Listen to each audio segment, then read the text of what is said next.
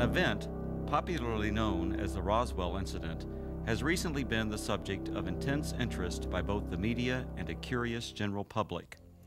In recent years, numerous speculative books, magazine articles, television programs, a made-for-TV movie, 2 UFO museums, fraudulent documents, and even an alien autopsy film have emerged to exploit the media fascination with the Roswell incident. The story has even gained international attention. Despite the vested interest and questionable credibility of all sources involved in generating the media hype, the U.S. Air Force is routinely accused of concealing a deep, dark secret from the American people. In early 1994, New Mexico Congressman Stephen Schiff requested the General Accounting Office initiate a records review. The purpose of this review was to determine if the U.S. Air Force or any other U.S. government agency possessed information on an alleged crash near Roswell, New Mexico in July 1947 of an extraterrestrial vehicle and its alien crew. In response to the GAO probe, the Secretary of the Air Force directed a comprehensive search for records. The objective of this search was to tell the Congress and the American people what the Air Force knew about the 1947 Roswell claims. If the information was still classified, it was to be declassified. If active or former Air Force officials had signed non-disclosure agreements, they were to be released from these agreements. The resulting 800-page report was completed in July 1994. The report concluded that the predecessor to the U.S. Air Force, the U.S. Army Air Forces, did recover material near Roswell in July 1947. What was recovered was not the remains of an extraterrestrial spacecraft and its alien crew, but debris from a then classified Army Air Forces research project codenamed Mogul. Begun in 1946, Project Mogul was a top-secret attempt to acoustically detect suspected Soviet nuclear explosions and ballistic missile launches. The project was accorded the highest priority because it addressed the most important post-war national defense concern, development of an early warning system to prevent a devastating surprise attack. Mogul used an odd assortment of naval acoustical sensors, radar reflecting targets, nylon fibers, and other equipment carried aloft by a train of weather balloons extending over 600 feet. Claims that the U.S. Army Air Forces recovered a flying disc near Roswell in 1947 were based primarily on a misidentification of the radar targets, a standard element of weather equipment adapted for use on the long Mogul balloon train. In June 1947, the oddly constructed radar targets were found by a local rancher who later reported the equipment as a flying disc. Following some initial confusion at Roswell Army Airfield, the flying disc debris, aluminum foil, rubber, paper, and sticks, was identified by Army Air Force officials as remnants of radar targets and weather balloons. With the positive identification by the Army Air Forces of the debris recovered by the rancher, events that occurred in 1947 were officially resolved and largely forgotten. Initially, the Roswell incident consisted only of accounts of the recovery of a flying disc. In 1947, there were no claims of alien bodies associated with the Roswell incident. The recovery of alien bodies became part of the Roswell story during the late 1970s, with other claims being made in the 1980s and 1990s. These later-day revisions to the Roswell story were often based on anecdotal accounts from second- and third-hand witnesses collected by UFO enthusiasts 40 or more years after the actual event. The same anecdotal accounts that refer to bodies also describe large-scale field operations conducted by U.S. military personnel using an assortment of military vehicles and aircraft to recover crashed debris supposedly from an extraterrestrial spaceship. Military personnel were allegedly led by an angry, red-headed captain, threatening those who witnessed the operation with imprisonment or death if they revealed what they observed. The popular Roswell story contends that the bodies, once recovered, were allegedly transported under tight security to the base hospital at Roswell Army Airfield for autopsy. At the hospital, the angry red-headed captain was again allegedly observed threatening civilians. Following the purported autopsies, the alien bodies were supposedly transported to Wright Field, Ohio, now Wright-Patterson Air Force Base, for further processing and storage. This summarizes the Roswell incident scenario as presented by UFO enthusiasts. On the surface, this explanation may appear plausible to some. However, things are not always as they appear. The reports of bodies were only briefly discussed in the 1994 Air Force report because the search for records from 1947, the year of the alleged incident, did not yield any data to support a 1947 claim of alien bodies. However, following the release of the 1994 report, additional research uncovered information which explains some of the claims of alien bodies associated with the Roswell incident. From the additional research, a second report was written which critically examined the anecdotal claims and descriptions of flying saucers, aliens, and reports of unusual Air Force activities in the New Mexico desert. This in-depth examination revealed that many of these claims were reasonably accurate descriptions of Air Force activities. Some of the claims that refer to bodies are most likely misperceptions by uninformed persons of unclassified and widely publicized Air Force scientific achievements of the 1950s. However, other descriptions of bodies appear to be exploitation of Air Force members killed or injured in the line of duty. The following are the 5 main conclusions contained in the second report. Research reveals that actual U.S. military operations, widely separated by time, geographical location, and purpose, have been misinterpreted or deliberately misrepresented. These misrepresentations collectively created what is known as the Roswell incident. UFO proponents failed to establish accurate dates of reported eyewitness accounts, in some instances by more than a decade. In addition, they erroneously linked all these accounts to the actual 1947 recovery of Project Mogul equipment. Eventually, these misrepresentations transformed a series of verifiable Air Force activities into what some have described as the extraterrestrial event of the millennium. Reports of aliens in the New Mexico desert were actually anthropomorphic test dummies that were carried aloft by Air Force high-altitude research balloons. Critical examination of alleged alien sightings consistently matched the physical characteristics of these dummies, as well as where and how they were used. Vince, that new dummy cam is great. Yeah, it'll sure give people a whole new outlook on what it's like when you don't wear a safety belt.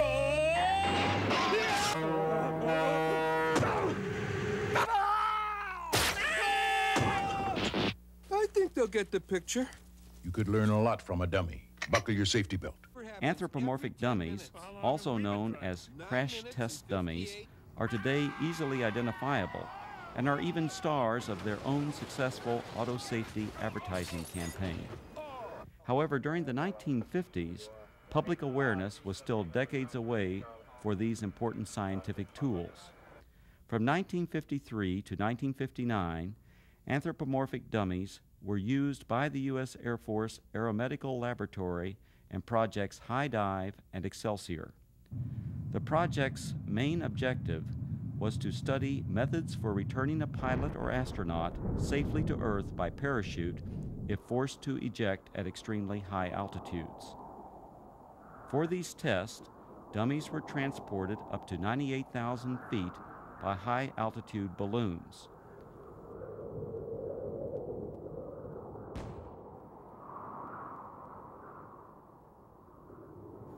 The dummies were released for a free-fall period, during which body movements and escape equipment performance were recorded by a variety of instruments.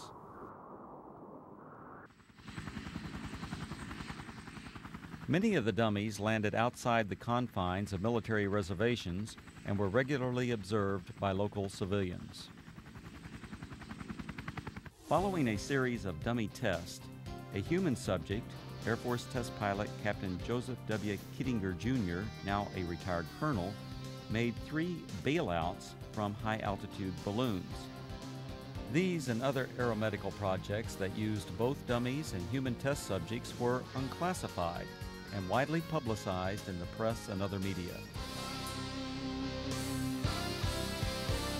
In 1956, 20th Century Fox released On the Threshold of Space, a feature-length motion picture based on these projects and filmed on location at Holloman Air Force Base. Air Force personnel, aircraft, high-altitude balloons, and other equipment, including the actual anthropomorphic dummies, were used in the making of this film.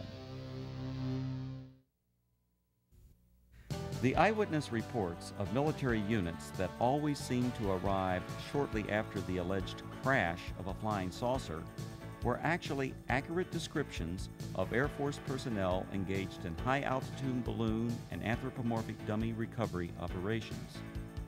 Since 1947, Air Force atmospheric research organizations at Holloman Air Force Base, New Mexico, have launched and recovered approximately 2,500 high-altitude balloons, many in the same areas of New Mexico where the Roswell incident allegedly occurred. Additionally, the equipment, vehicles, and procedures used by the Holloman Air Force Base Balloon Branch, the unit that conducted most of the launches, are the same as that described by the reputed witnesses who claimed they saw the recovery of the flying saucer and alien crew. These huge Air Force high-altitude balloons, launched by the Holloman Balloon Branch, carried aloft a wide range of sophisticated and, from most perspectives, odd-looking devices. Much of this equipment was experimental and represented, for that era, the latest in space-age technologies.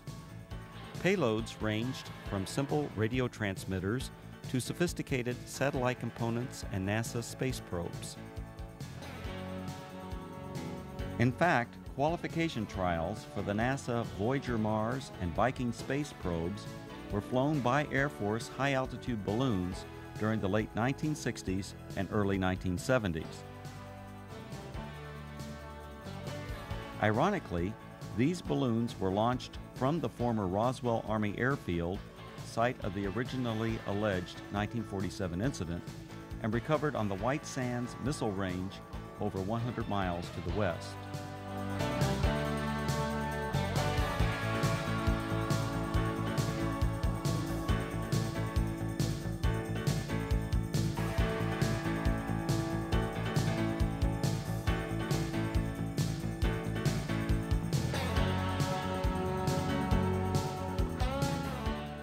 Recovering the balloon payloads was essential for accomplishing the scientific objectives of the high-altitude balloon program.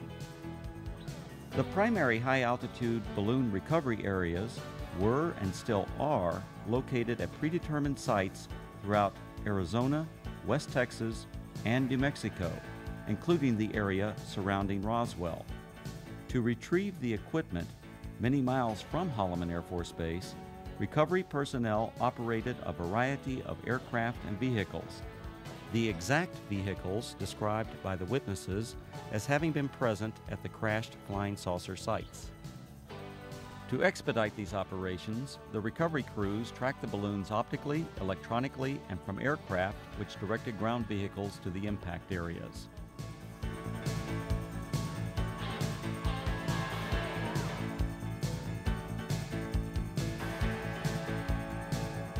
In several of the Roswell accounts, unsubstantiated allegations asserted that military personnel who retrieved equipment from rural areas of New Mexico intimidated and threatened civilians on the scene.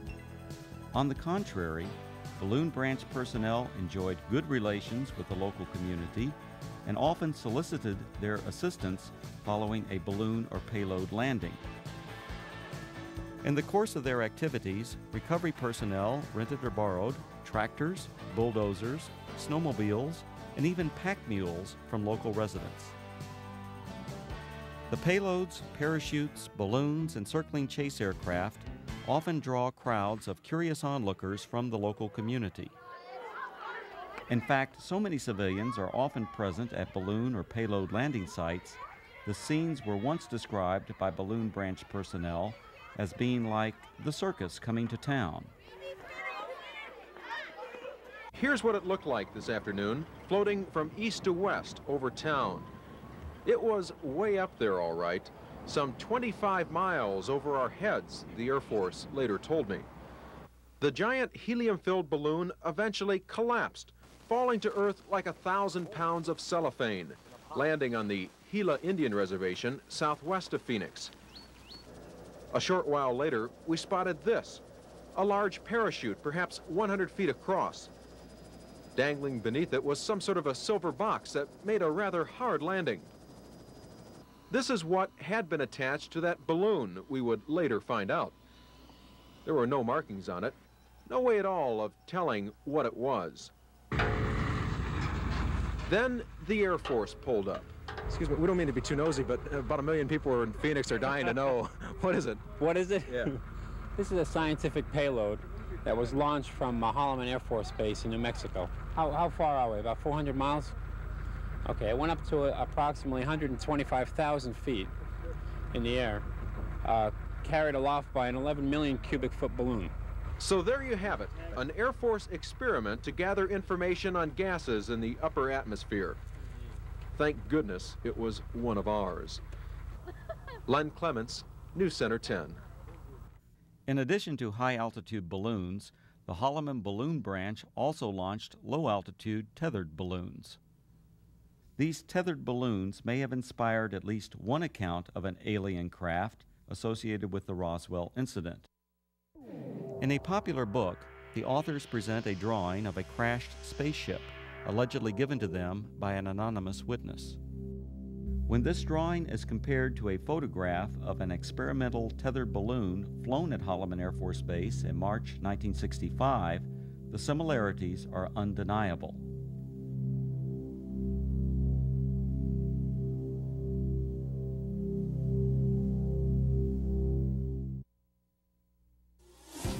The red-headed captain was probably Captain Joseph W. Kittinger, Jr. Captain Kittinger served as the project officer or pilot in all three of the Air Force's manned high-altitude balloon projects, Man High, Excelsior, and Stargazer. Captain Kittinger was present at many balloon and dummy launch and recovery sites throughout the southwest United States during the 1950s and early 1960s. However, other than the allegations made by UFO proponents, there is no evidence of any kind that Kittinger confronted or threatened civilians. Colonel Kittinger's achievements as an Air Force test pilot are legendary. He has the standing world record parachute jump from nearly 20 miles.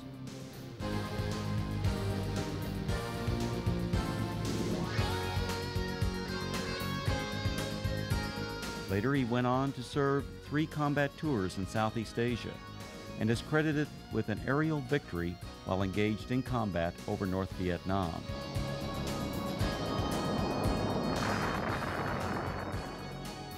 After over 480 combat missions, Colonel Kittinger was shot down over North Vietnam and spent 10 months as a prisoner of war in the infamous Hanoi Hilton before being repatriated in March 1973.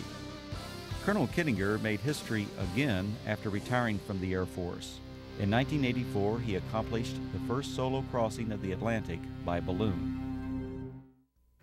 The final and most disturbing conclusion of the second Roswell report is the apparent exploitation of Air Force members killed or injured in the line of duty to perpetuate the alleged sightings of alien bodies. Claims of bodies at the Roswell Army Airfield Hospital were likely a combination of several aircraft accidents and an unusual manned balloon mishap. One aircraft accident occurred on June 26, 1956. 11 Air Force members died when their fully loaded KC-97 tanker aircraft experienced a propeller failure 4.5 minutes after takeoff. The crash site was approximately 9 miles south of the former Roswell Army Airfield, renamed Walker Air Force Base in 1948. The badly burned bodies of the 11 crewmen were identified and processed at the Walker Air Force Base Hospital. The alleged claims of bodies at the base hospital can be traced to a single witness whose descriptions closely matched the condition and the circumstances under which these victims were identified. Furthermore, claims of bodies attributed to specific Air Force personnel are unsubstantiated. Some of these individuals were not even present at Roswell Army Airfield in July 1947. The balloon mishap occurred during a low-level training mission for backup pilots in the Project Excelsior high-altitude manned balloon program.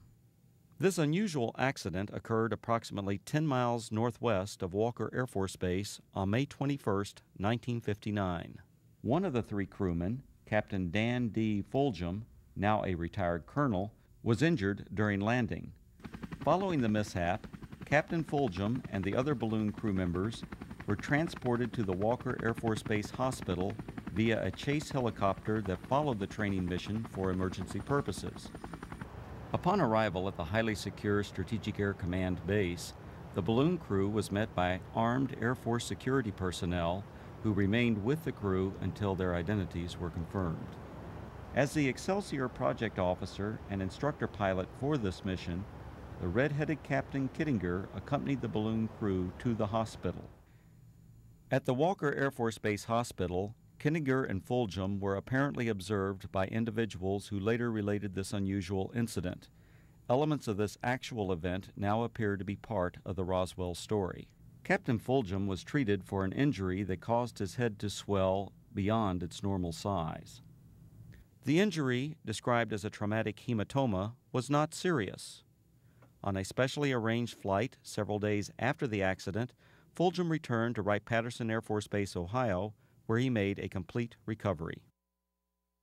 Fulgham went on to distinguish himself as a test parachutist and physiologist for the space program. He later flew F-4s in Southeast Asia, adding to his combat record as a fighter pilot during the Korean War. When critically examined, the Roswell incident is exposed as a conglomeration of many events, including aircraft accidents, that occurred over several decades. Misidentification of anthropomorphic dummies and experimental balloon-launched devices, combined with Air Force balloon operations portrayed as mysterious flying saucer and alien recovery teams, transformed verifiable events into what is now known as the Roswell incident. The U.S. Air Force and its predecessors have been the unsurpassed innovators in aerospace technology. Legendary Air Force leaders throughout this century have used technological advances to establish the U.S. Air Force as a premier military service.